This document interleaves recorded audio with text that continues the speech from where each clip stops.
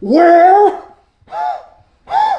is your face covering? Where is your face? I am stopping a deadly virus from spreading.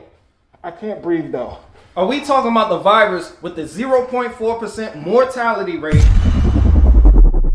and has an over 99% recovery rate? Bro, your facts do not matter when you can be asymptomatic and spread the virus to somebody more vulnerable like your grandmother.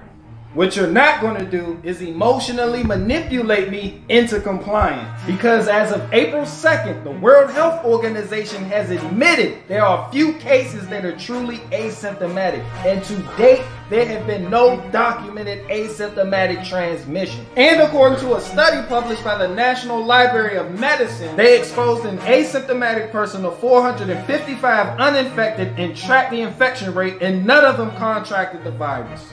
Bro, stop lying. I'm not lying. All the links to everything I've said will be in the description box of this video. Damn it, just wear a mask so we can slow the spread. This is about safety. You know what? I would get into the adverse side effects of wearing a mask, but a wise man once said to guard with jealous attention the public liberty and suspect anyone who comes near that precious jewel. That being said, the fact that you can wear a mask made out of literally any material lets me know this is not about safety. This is about social engineering, and I have a problem with that. Over 450,000 people have died, and all you can talk about is liberty. You don't care people are dying. You're evil. Okay, but if I'm evil, then so are you. I'm doing my part to slow the spread.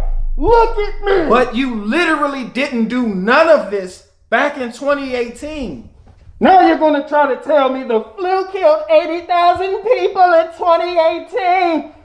That talking point is plain out. This virus is way more deadly. It has killed more people than the flu.